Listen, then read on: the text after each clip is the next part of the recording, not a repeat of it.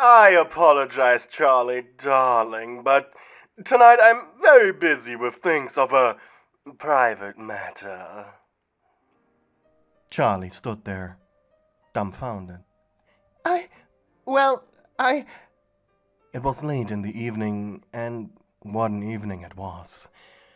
Ever since the leader of the Angel Forces, Adam, announced the new 6-month period for purges, hell had fallen to chaos.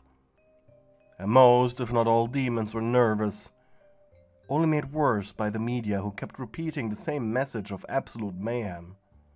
They loved it. We have 6 months until the next purge, and some of my acquaintances are having a little get-together. But... No buts, darling. With a smug grin, the radio demon placed a finger on the girl's mouth to shut her up. But as if on cue, Vaggie now interrupted. But we need your help with the new arrivals!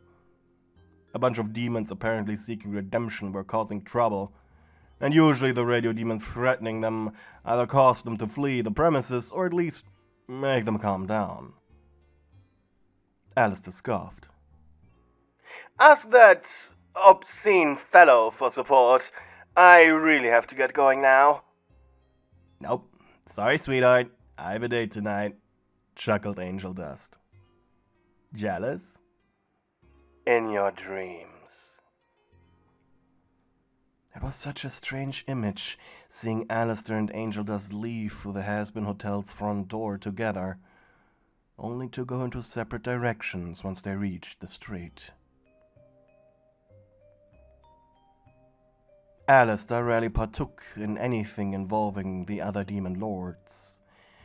They were beneath him, and yet powerful enough to simply not bother.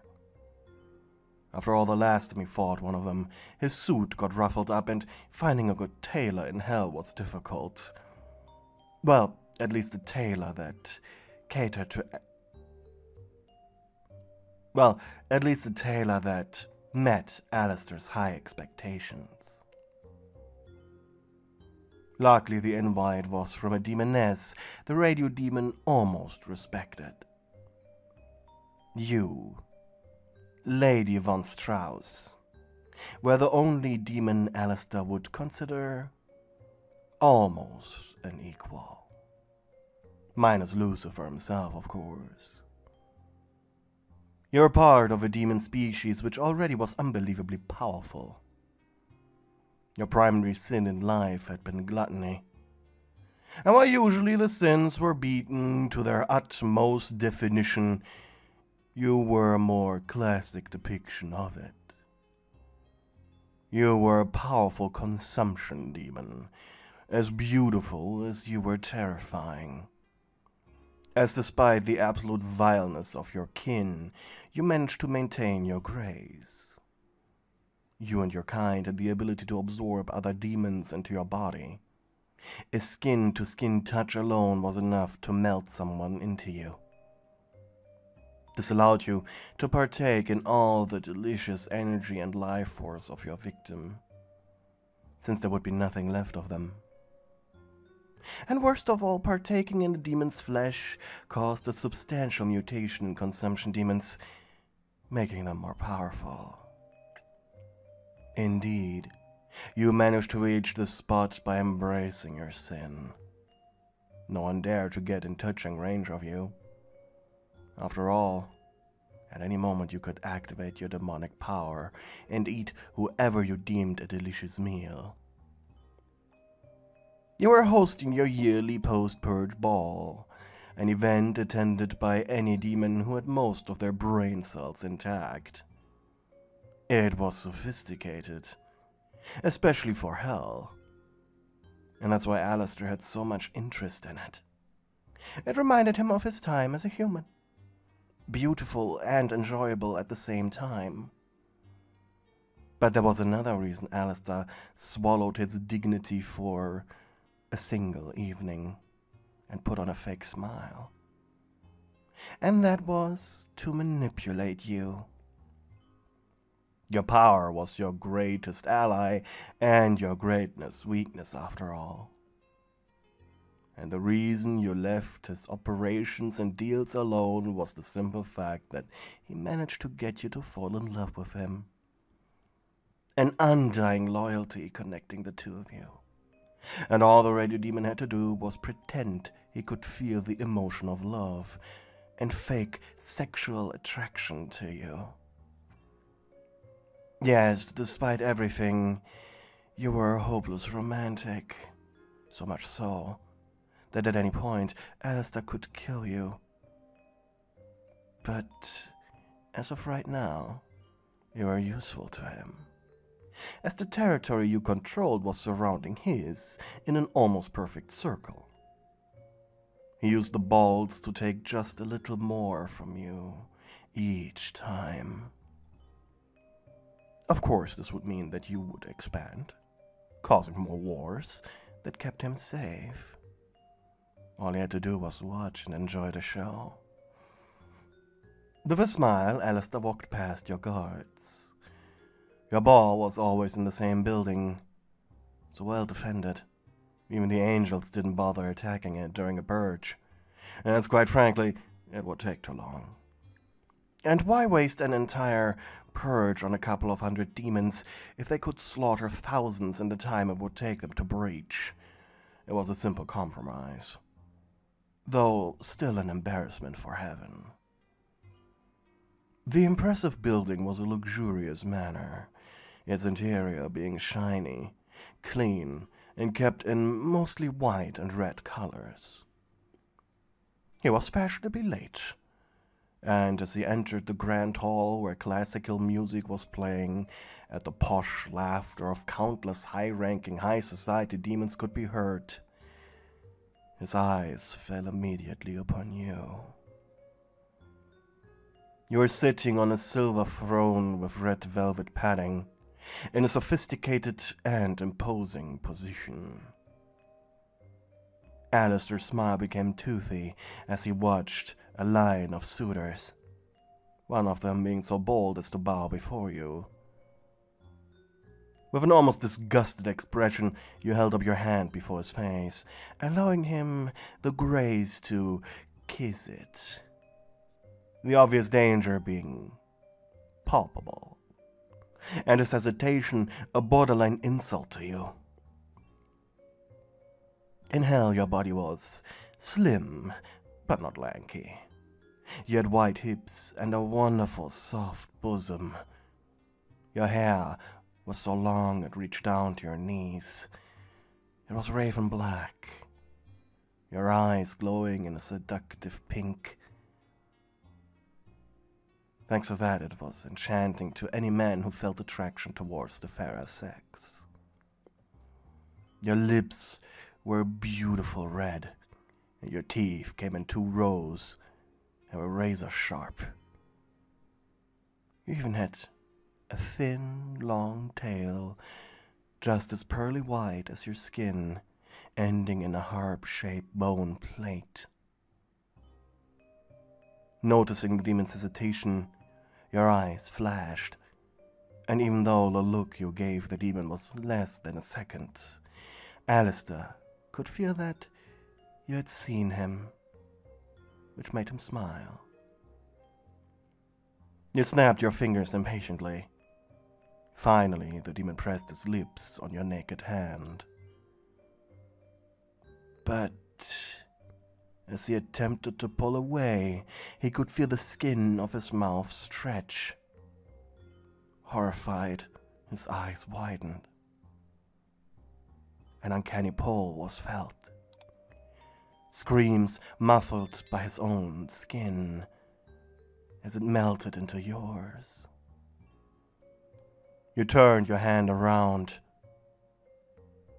his body feeling like honey around your hand. It was just as malleable. For a moment, all he could see were your fingers, and then nothing as his eyes were absorbed. You pushed your hand deeper into his face. A stomach-turning gurgling noise was heard as his body dissolved into you. and for the sweet, sweet moment of your flesh touching his brain, you could feel his fear, but also something else.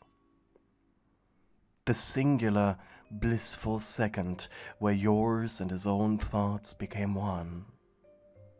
A truly orgasmic feeling, and the only comfort that would accompany the demon as he was being devoured, and slowly becoming you. Once his thoughts had become yours, he stopped moving entirely, and like a loving mother you embraced his limp corpse, consuming the rest of the demon's body. The entire process took a mere minute, and the other suitors standing around you had stone-cold facial expressions, still enchanted by the power of your looks. They would risk it too, just not yet. And so they quietly stood there until you noticed Alastor, for real this time. You finally allowed them another glance at your beautiful eyes, once again closing them to the power you had. That being giving men pleasure with just a mere glance, you kept your eyes closed most of the time. You hated making people feel good when they weren't making you feel good in return, using your minions' eyes to see instead. Your minions were primarily a race of hellborn demons, usually nothing more than pests. They manifested as floating eyes.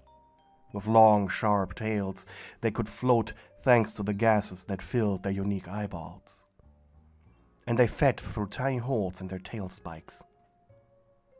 Having absorbed their queen long, long ago, you had become the leader of the hive. They were your precious pets. First and final line of defense. You walked past your suitors without saying a word. Alastor, meanwhile, had descended some stairs that led to the entrance balcony. With a friendly smile, he approached you.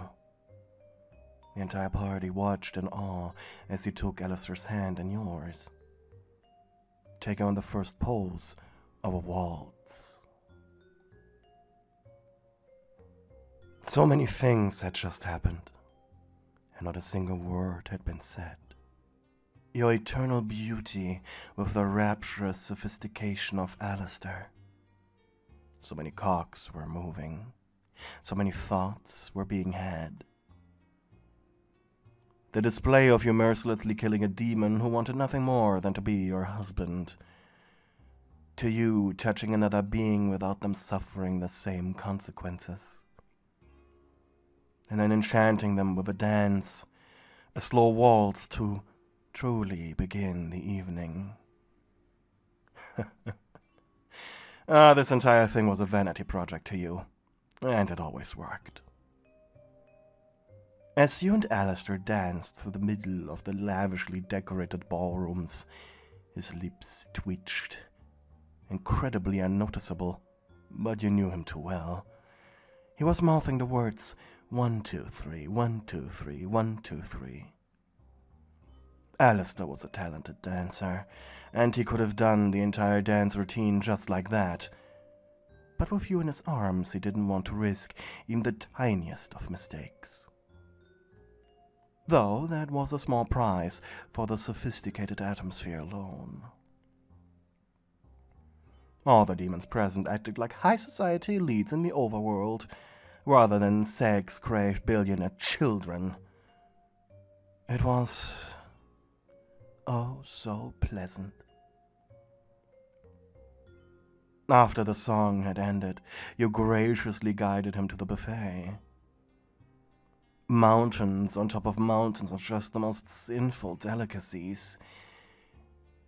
But one of them made Alastor blush. Humans. Free, in fact, cooked to perfection. Not even the cannibal cafes of hell could procure human meat. usually sufficing with the excuse, "We're demons, you're eating a demon, so that counts." They more often than not were tougher and or drier than human, not to mention the taste of soot and smell of sulfur. I know, my dear Alastor, that you're a connoisseur of long pig. I know what a connoisseur of long pig you are, my dear Alastor. So I went out of my way and hired a group of imps to get these. Oh, darling, you always surprise me. After filling his plate with long pig medallions, made out of decently sized slabs of meat, with sweet berry sauce topped with a layer of finely aged cheese, you watched him eat. And even though all his smiles, all his presentation was fake, just for the benefits you gave him, his ears ever so slightly twitched in delight as this exquisite meal. A bead of sweat ran down your neck watching his Adam's apple move as he swallowed. Truly, an excellent surprise you had made him. What about you, my darling? Aren't you hungry? He asked you with a glance. You chuckled, hiding your face with a beautifully decorated paper fan. I apologize, my beloved Alastor, but as you know, I just ate. He grinned. That you did, my dear. That you did. After some dry political talk of the present demon nobles, Alastor finally managed to talk you into retreating into your study with him. Unlike the rest of the manor, your study was made from a dark, neatly polished wood, with a well-lit fireplace opposite to the entrance, giving the place just enough sparse orange light to be cozy. Shadows danced across the walls, some of which Alastor summoned himself, quietly and unnoticeably, to create just the right atmosphere. Both of you walked past countless bookshelves, hand in hand. From experience, Alastor knew that a third of these were long and rather dry romance novels. Another third was fantasy, but the third was an accumulated knowledge about hell written from first-hand experiences, making this collection rather expensive. No one was here but a single of your floating eyeballs to allow you to see. But after a few moments of enjoying your lover's presence, Alastor smiled. Darling, I must say you always throw the best of parties. The blush on your face, followed by you snapping your fingers to order your minion out, was a great reward for giving you a compliment. You opened your eyes, looking directly into Alastor's. My dear Alastor, I still have no idea how you can withstand my gaze. And yet, I find that incredibly attractive about you. The answer to your question was simple. He didn't feel any real attraction towards you. For anyone, in fact. Oh, but, my darling, you do have enchanted me, haven't you? I wouldn't be here otherwise, would I? Your lip quivered excitedly. This man had wrapped you around his finger. He was the only one you'd get away with it as well. He made you feel like a woman, and treated you like you felt you deserved. Your right hand noticeably twitched before it grabbed his hand again, giving Alastor just enough time to mentally prepare. I wonder how many women took this hand in theirs before me, be it for a deal or something else. You teased with a light smirk. I'd kill them all for that crime. Gently you placed your head on his chest. Oh, Alastor, I wish we could stay like this forever. He deadpanned. Thankfully, you had your eyes lovingly closed for a moment. His face returned into a smile after you turned to look at him. Do you have any desires? Any needs you'd like me to fulfill? Well, I'd like to talk about this, nuisance, Serpentious, if you don't mind. There was only a slight crack in your expression. Clearly, he was supposed to say something else. But still, I'm listening, my dear. I have recently invested time and effort into a business that just coincidentally is rather close to his territory. Though it is neutral ground, he often just makes a bother out of his presence. You are the supplier of his weapons. Could you make sure they jam every once in a while? you smirked. It shall be done, my dear Alastor. And don't worry, I know how to hide the little sabotage. Oh, that's just wonderful, my dear. Just wonderful. Charlie was running his ears with worry about the snake demon. Maybe if he blew himself up every more than that. Maybe if he blew himself up even more than he already was, she'd shut up and stop bothering him about Serpentious. You placed a hand on his chest, your fingertips gently sliding over the soft fabric of his clothes. Such a shame you're still dressed, you muttered, your eyes darting to his face. Alastor felt that this little favor wasn't worth the effort of taking you, but he needed to keep up appearances. Alastor suppressed a heavy sigh by saying, Darling, would you allow me to steal a kiss from you? Of course, my beloved Alastor. All you need to do is ask, and you shall receive. And a moment later, you felt his hot, warm, and unbelievably soft lips press onto yours. His kiss, while calculated, was gentle. He carefully placed a hand on your hip, and the radio demon made sure his red glowing eyes were focused only on your pink ones. He knew how to just show enough pretend enchantment from your abilities to keep you on your toes, while also giving you the comfort of feeling like you were getting what you wanted. And yet still, as always, your tongue was the first to curiously prod against his lips. Suppressing a wave of disgust, the radio demon allowed it entrance. Your tongue was large, slimy, and spongy like a slug. Or at least that's how it felt to Alastor. The only solace was the fact that it at least tasted like expensive wine, your beverage of choice. Meanwhile, your hand snaked up to the collar of his jacket, fingers almost boldly undoing the buttons.